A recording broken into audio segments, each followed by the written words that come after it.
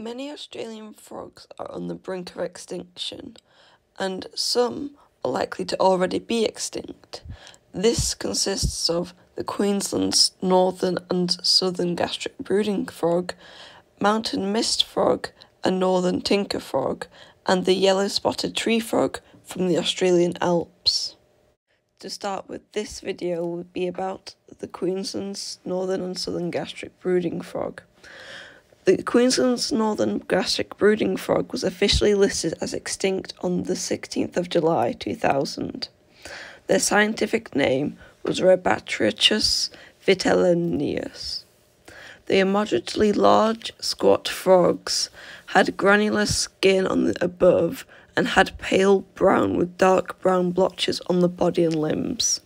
Males were 55 mm and females 80 mm. On the underside they were smooth and white or brown in colour with bright yellow-orange coloration on the lower abdomen and undersides of the limbs. The ear cavity was not visibly externally. They had a blunt snout, 3 fingers and fully webbed toes. They were only found in undisturbed parts of the rainforest in the Clark Range mid-eastern to Queensland at altitudes of 400 to 1,000 metres. Considering the isolated nature of the Clark Range, it is unlikely the species was more extensive prior to discovery in January 1984. Despite much searching, this frog has not been seen since March 1985. A monitoring program was put in place to see if they were susceptible to population decline like what happened to their relative, the southern Gastric-Brooding Frog.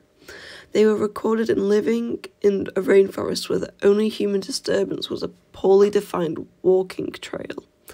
They were in shallow, rocky, broken water areas, and the water in these areas were cool and clear. They lived here with the angular day frog, which was also believed to be extinct in 1985, but few remaining frogs were found. Northern Gastric-Brooding frogs gave birth in January to February. It brooded its young in its stomach to protect them from potential predators. The female swallowed the fertilized eggs or embryonic tadpoles, and they would then secrete an enzyme which would stop the female's production of hydrochloric acid to prevent digestion, so they could finish to develop in the stomach. During this time period, the frog wouldn't eat anything, but 4 days after giving birth, the digestive system would go back to normal. After 6 to 7 weeks, the tadpoles metamorphosed into froglets. Once they had fully developed into froglets, they would get regurgitated from the mouth. There is only one documented observation, and 22 froglets were brooded. The birth approximately lasted 34 hours. The young were born underwater, however it is unknown whether this was usually the case or just a coincidence. They had a diet of small crayfish, caddisfly larvae, terrestrial and aquatic beetles, and sympatric frog species like the Anguilla day frog. In rainfall they were observed on exposed rocks in and adjacent to a stream.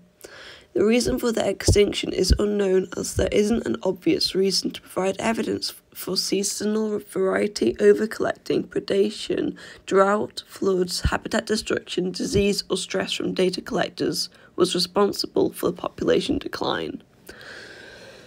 The frog disease chytrid fungus could have caused their extinction, as it causes scattered deaths and often 100% mortality, as Chytridomycosis is suspected for causing 3 other stream-dwelling, direct-developing frogs' extinction, including the southern Gastric-Brooding Frog. The southern Gastric-Brooding Frog. The southern Gastric-Brooding Frog is also extinct, and they had the scientific name Rebatrachus silus. It is suspected that logging and disturbance in the water quality in the habitats may have had an effect on the population. However, scientists are currently working on de-extincting it and have DNA samples from a frozen southern Gastric-Brooding Frog. They were originally discovered in 1973. The southern Gastric-Brooding Frog was an aquatic frog which lived in southeast Australia. They were officially listed as extinct in 2002, yet none had been reported since 1981. They had protruding eyes and a small flattened head.